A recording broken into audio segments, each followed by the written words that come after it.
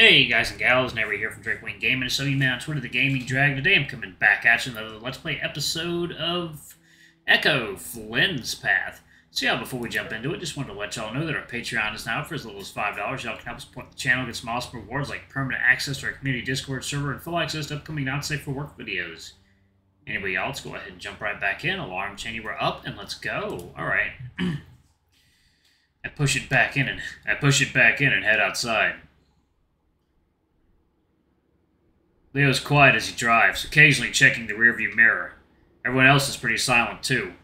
It's weird being in a car with Carl and him just sitting there quietly, not staring at his phone or anything. It's like he doesn't know what to look at, and is stuck pondering his own thoughts for a change. I look back at Jenna, who's monitoring her phone for any sign that the signal will stay consistent enough to get a message out. It's hard to believe it, but she was actually trying to apologize earlier. In her own weird way, of course. Part of me wanted to say I was sorry for what I said at the river about how she treats her family, but that would be lying. I'm not sorry for what I said, but I can tell when something hit hard and hurt more than I'm happy with. People dance around shit all the time when so much of this bullshit could have been avoided if people were just honest with each other. I roll down the window and prop my knees up on the dash, craning my neck some to peer at TJ in the mirror. He knows I'm watching him. Hell, I think everyone's watching him. Even the Socket Man is a cover story. Him keeping silent about all this for so long is just cruel. Did he truly think not mentioning the fur color of the person in the water with Sydney was for the best? Maybe he thought he could avoid a situation like this, our group getting shattered. Well, our group is fucked now. No way in hell I was gonna hang out with anyone but Carl after all this shit. It wasn't like it was all peaches and gravy these past few years anyway. Chase, TJ, and Jenna hadn't so much as texted me since they left for college. And Leo. He used to visit me back at the warehouse when I packed freight. We fucked a couple times, but he seemed to get more and more disgusted with the arrangement.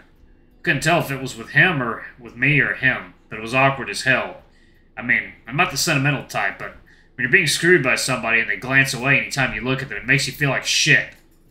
I eventually had enough. Told him I wasn't his fucking otter and to get a fleshlight like the rest of us. He cut me out of his life right then and there, even stopped visiting Carl. It's shitty watching somebody who was once a social butterfly turn into an absolute recluse. For the first part of this week, he was trying so hard to act like his old self that nothing has changed. We were fags and weirdos in the middle of butt-fuck nowhere. Of course we stuck together at first. But as Carl says, shit's broke now. As we make the turn off onto Margaret Street, I spot the familiar dust-covered plastic flamingos that adorn Auntie's yard. The manufactured house was built back in the 80s and still dons this sort of faded turquoise color scheme. She added these pink diamond-shaped bathroom tiles all around roof's edge a couple of years ago, too. For Halloween and Christmas, she hangs up neon color tube lighting, and I swear you could see her house lit up from miles away. So, you know, water time. I'm not entirely sure what aesthetic she's going for. Carl called it vintage trailer trash once, and I guess that's fitting enough. Leo slows the van some as we approach. I don't see any lights on. No car on the driveway. She can't have parked in the garage. Shit's still packed full of boxes of Uncle's stuff. Guys? The salamander pokes the glass of the window next to him, pointing at something across the street. That's old Kara's place, right? Our old bus driver. It looks like somebody broke in. Is that recent? The colored glass of the front door is shattered. Piles of Technicolor shards are splayed across the concrete porch. Yeah, very. As in it wasn't like this when I stopped by this morning. People are taking advantage of emergency services being out. Hope she's okay. Her car's not here either. They broke her statue, too. Little sombrero Chihuahua man statue which he had next to the door is completely shattered. It's smashed into 100 pieces. The wooden Bienvenido sign that used to hang around his neck is split in half and laying in the dirt. Good, Jenna mumbles. I clutch my rifle a little tighter, trying to see if there's any movement going on inside the house. It's completely still beyond the light swing of pink lace curtains from the breeze outside. It's still probably best we speak with the mayor. Perhaps with what's going on, she returned to City Hall. My heart drops in my chest. Yeah, that makes sense. Hopefully the crazy guy's gone by now. I don't know. She doesn't usually work on Saturdays. Jenna raises an eyebrow at me. Well, this is quite a Saturday, Flynn. Leo sighs, putting the van into gear. City Hall it is. It's well into the night by the time we pull into the gravel parking lot. Sure enough, Auntie's teal hatchback Jeep is parked by the side of the building. Daxton squints at it, then points. An extra bumper sticker! On the chrome bumper, there's a decal of what I guess is a silhouette of Captain Amicus with some sort of insect on his face. In golden spacey font it reads, "These things are harmless, don't worry." I didn't know your aunt was cool! She's not. I grumble idly, my mind racing to try to think of a distraction to keep everyone away outside. Everyone but Carl and I are already getting out of the van. The ram gives me a nervous look before nodding at me and speaking up. Hey, dudes, wait a second. What? Leo's tone is curt as he looks back at the ram, who's sluggishly pulling himself outside. I feel like I'm gonna be sick. Now? It's all the freeze-dried ice cream. It's so shitty. I can't handle it. Carl begins to make retching noises, and Jenna quickly covers her ears. Oh, God, Carl. Yeah, please just don't throw up in my van, yeah? Guys? Carl continues to make some of the most visceral, gut-wrenching, irping sounds I've heard. Taking out water time.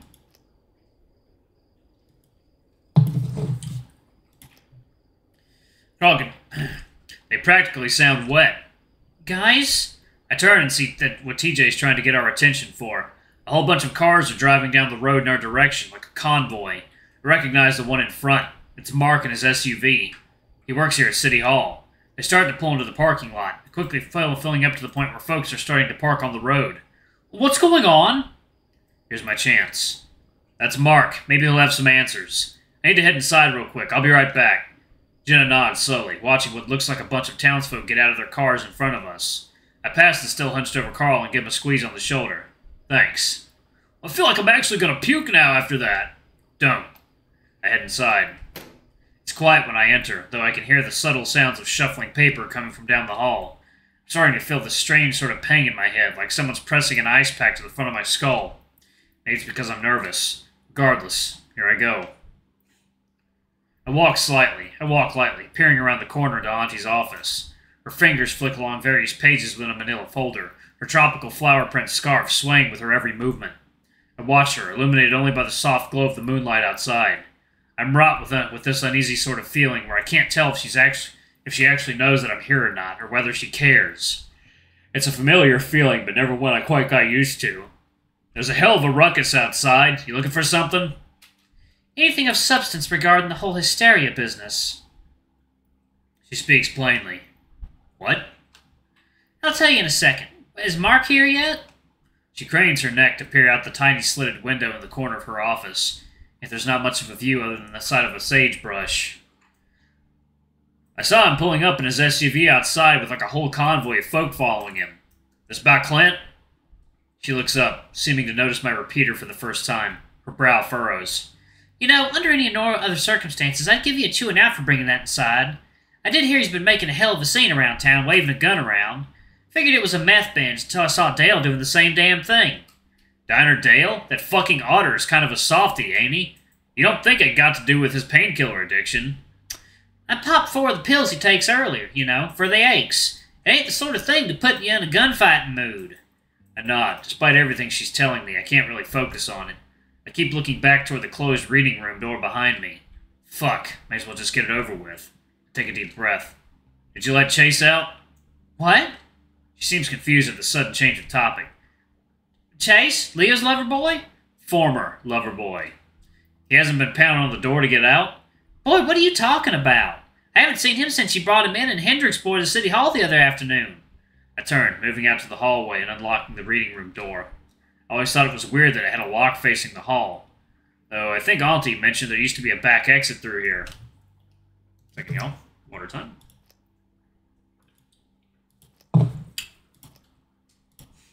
What the hell? Flynn, what'd you do? I ignore my aunt's exasperated voice as I push open the door, stepping into the dark room. It's mustier than a skunk's ass in here with all the rain damage. I can practically feel the mildew and mold on my toes as I run my hand along the wall. Eventually, I find the light switch. Chase? He's not here, is he? Carl's voice takes me by surprise, the ram sitting slightly behind me. And of course, Daxton's there too, the salamander gawping at the interior like it's some kind of museum. I can't believe you locked Chase up. Like, do city clerks have the authority to do that? Not unless he's, like, archiving him. You told him? I glare down at the ram and quickly throws up the flat of his paws defensively. He's your roommate, dude. Come on. It's not like he's part of the old group anyway. Fortunately, like Carl said, I don't see the rest of the gang. Carl notices me peering past him and speaks up. They're talking with Mark outside. It's about time he showed up. Hi, Mayor. Hi. The two of them wave awkwardly. Auntie looks at the both of them with a sort of perplexed frown. Hello, y'all. She responds abruptly, quickly looking back up to me. Now, Flynn. Just give me a sec. He's got to still be in here. I see a stained blue V-neck shirt laying on the ground in the corner by the old bookshelves. Chase! Still no response.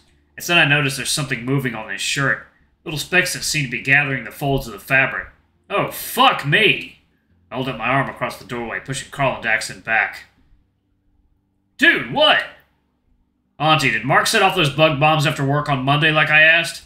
I'm assuming by your tone that he did not. They hatched. Oh, goodness. Can we not play the pronoun game right now? What are y'all talking about? He said they. I see the unused can sitting knocked over in the corner. Stay back. Black Widows. I lower my arm and walk over to it, quickly popping the top and watching the fogger begin to mist the foul-smelling fumigation spray into the air. The effect is near instant. The skittering pattern of little spiders begins to grow more erratic. I watch as an adult one on Chase's shirt clambers on top of an increasingly still pile of little spiders. It just sits there, writhing. I can feel something on my foot too, but my scales are too thick for it to be of any threat to me. I hear Carl mutter behind me. I take back what I've always said. You do have balls. Excuse me. Sorry, Mayor Moore. Boys, I do not have time for this. As I look past the shelves, I see a big lump of fur curled up in the corner under one of the old metal desks. Oh, fuck. Oh, fuck! I dash over, grabbing at the otter's scruff and yanking his ass out of there. He's surprisingly light, and I realize I've never picked him up before. Oh, damn! Is he okay? Water! Give me water! There's some in the mini-fridge. I'll get it. As I pull him into better light, he looks like absolute shit. His lips are chapped bloody, and the whites of his eyes are bloodshot. There's also dribbles of vomit on the floor, which I have the misfortune of stepping in. Vomit and spiders. Fucking great. There you go. Chase, wake the fuck up! I give his face a hard slap. Carl winces. The otter wheezes raspily, letting out a kind of low moan. Man, he's terrified of spiders! I know. Karma, right? The ram speaks in an easy tone, visibly uncomfortable at seeing Chase like this. Yeah, maybe. Next thing I know, Auntie's handing me a bottle of water. I bring it to his lips. Ooh, excuse me. Drink, you stupid idiot. If this was a prank of yours, it ain't a real gutbuster, Flynn. Move over, you're gonna drown him. I feel a weird tingle in the back of my neck. Reluctantly, I step aside. I look at Chase, and part of me hopes he never wakes up, and I feel sick. Why is he just in his britches? I blink, glancing down and getting an eyeful of Chase's briefs. You didn't undress him before you shoved him in there, right? Or was that part of it?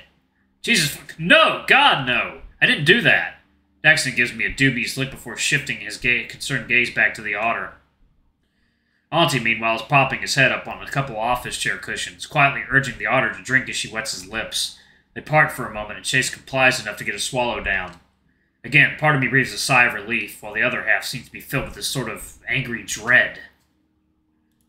Alright, y'all, I'm going to go ahead and pause it right there. Thank y'all so much for watching. Don't forget to like, comment, subscribe, ring the notification bell, and check out our Patreon if you can. It always helps. Before I go, I'm going to give a quick shout-out to our lovely bronze tier patrons. Thank y'all for all you do for the channel. We greatly appreciate your support. Thank you to our silver tier patron, Cade Silvermoon. Thank you for going a bit above and beyond. It's greatly appreciated. And thank you to our gold tier patron, Amr. You're awesome. We love you. Thank you for subbing to our ultimate tier. Anyway, if y'all want your names in the credits and access to our not safe for work contents as little as $5. Alrighty, I love you all, and I'll see y'all in the next video.